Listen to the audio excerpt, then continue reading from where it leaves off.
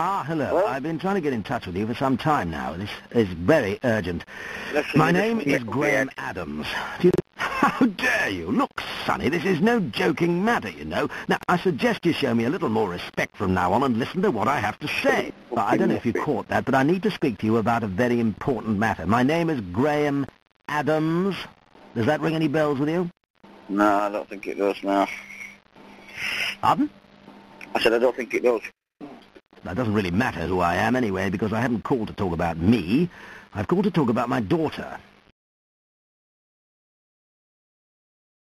I mean, come on, you have heard of contraception, I take it? I said... Sorry, can you repeat that? Fuck you. Don't you swear at me. No, listen, I really have heard it all before. Everyone thinks it's clever to swear, but it's just the sign of a limited vocabulary, so please keep the bad language to yourself. I'd have thought the only thing you did learn in school was about the birds and the bees. Fuck you up. Haven't you ever...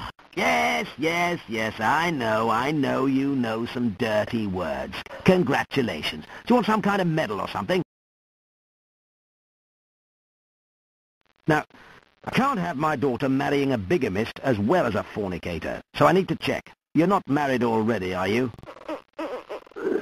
Well, I'll answer that question. What? You heard?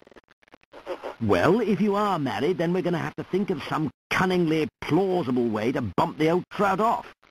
I'll have to think of something. Just give me some time.